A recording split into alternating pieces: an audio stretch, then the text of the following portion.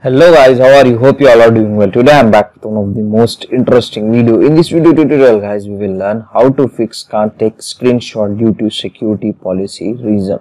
So if you are taking screenshot on your phone, at that time you are getting this type of error, so you can try these methods to fix this issue. So first, if you are taking the screenshot on your Google Chrome browser, so you need to enable one flag on your browser. Open Google Chrome browser and here you need to search Chrome://flag. Like this you need to search, and here in this search box you need to type incognito screenshot. So by default the option was set to default. You need to enable this option, and then here you can get the option relaunch. Just tap on it, it will relaunch your Google Chrome browser. After this guys, it will fix your problem. Now you can easily able to take the screenshot. Okay,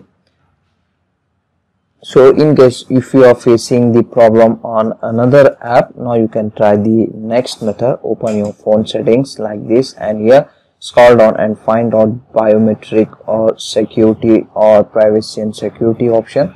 So whatever option you have, just open it like this and scroll down here, find out other security settings like this, and here you can get the option device admin app. Just tap and open it, and here you can get the apps. So if you are seeing any app here listed here, just you need to disable the option from here. Okay, after doing this guys, hopefully this will help you to fix your problem. Still, in case you are facing same type of problem, now what you need to do, you can use the Google Assistant to capture the screenshot. Okay, to use the Google Assistant, launch your Google Assistant and simply use this command. Okay, Google, take screenshot. It will quickly capture your screenshot, as you can see guys. So if the Google Assistant is also not taking the screenshot, so now what you need to do, you need to use your any screen recorder to record your screen, and after the recording was completed, you can easily capture the screenshot from there. In some phone guys, there is built-in screen recorder. As you can see guys, use the screen recorder to capture your screenshot.